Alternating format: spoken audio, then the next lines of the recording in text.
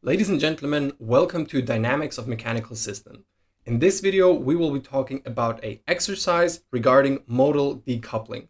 In the last video, we derived how we get to modal decoupling.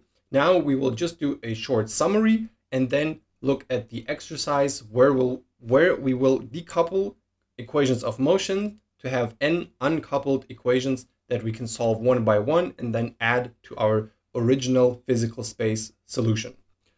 So we have a linear set of equations of motion.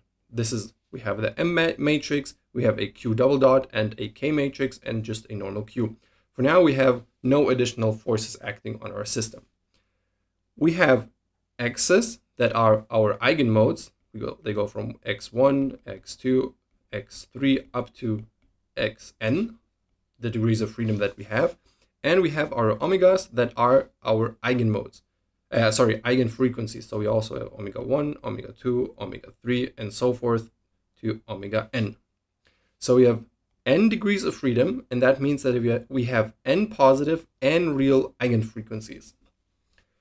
Recap to the M and K orthogonality: if two eigenvectors or eigenmodes are, if we pre and post multiply different eigenmodes onto M and K, they will be 0. So this is M and K orthogonality. If we pre and post multiply the same eigenmode, we get the generalized mass, if we do that with the mass matrix, and a generalized stiffness. So we get the modal stiffness. And we know that with the Rayleigh quotient that our stiffness divided by our modal mass is our eigenfrequency. So we have XR, we have R modal stiffnesses and R modal masses, and of course we have R eigenfrequencies. So how do we get an uncoupled set of equations? Well, we have a step-by-step solution. So first we have to get the linear equations of motion. Then we have to get the eigenfrequencies and the eigenmodes. Then we have to get the modal mass and modal stiffness, and then we're already done. So let's look at the exercise that we also talked about in the last videos. So if you didn't see that video, check this video out so you will understand what's going on. So we have a linear set of equations of motion. We have the M matrix and the K matrix, and now we have to find the eigenfrequencies. So we have this formula to get the eigenfrequencies. We do not accept the trivial solution of x equals 0. So we need to find a matrix that has no inverse, so is singular. So the determinant is 0. So this is basically an eigenvalue problem. So if we have this matrix, which is K minus omega m, so if we are looking for the eigenvalues now, we will get, or sorry, not the eigenvalues, but the values of omega such that there is no inverse.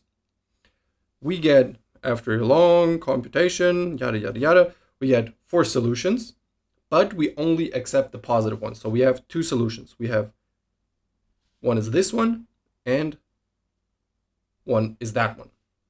So we have omega 1 is equal to 1.072 and omega 2 is 2.085. Notice that we don't have the square here, so this is the pure frequency. And by convention, we sort them from lowest to highest. Now we have to find the eigenmodes. So we have to solve this system. This is wrong. This has to be a mass matrix. So we have to solve this system. We know this matrix, and we now have to find our eigenvector or our eigenmode. We know that we have 2 equations for one variable because this system is linearly dependent. We designed it in such a way because we said that the determinant is 0.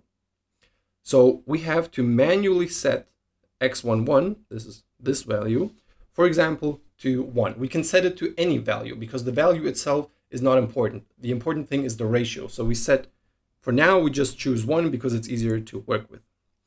So multiplying 1, in this case, with this value, minus this value multiplied with x 1.2, this part, will get us 1.176. So this is our first eigenmode. We can do that the same with the second eigenfrequency. So we will get a new matrix here and a new value for x12. So we have this one as our second eigenmode. And we can also draw it because we have a very, very simple system. We know that the first part in the vector is our x, so our distance, and the second part is our angle. So this first eigenmode will look something like this. In gray we have let me zoom in. In gray we have the system that is completely at rest, and the black system is the position at which it will oscillate at. So this will be multiplied with a same time function, so it will get larger and smaller. Both degrees of freedom will get larger and smaller at the same time and will also reach 0 at the same time. For the second part, we also have a extended spring, but the pendulum is pointing backwards. So now that we have the modal mass and modal stiffness, we follow step 4. This was our recipe. We follow step 4, where we get the modal mass by pre and post multiplying the eigenmode for modal mass 1 and modal mass 2. And we do the same thing for the modal stiffness. So we have gamma 1 and gamma 2. And now we can just put this in a matrix. So we have 16 from here and 1.5 from there. This is our eta, double dot, so the time function.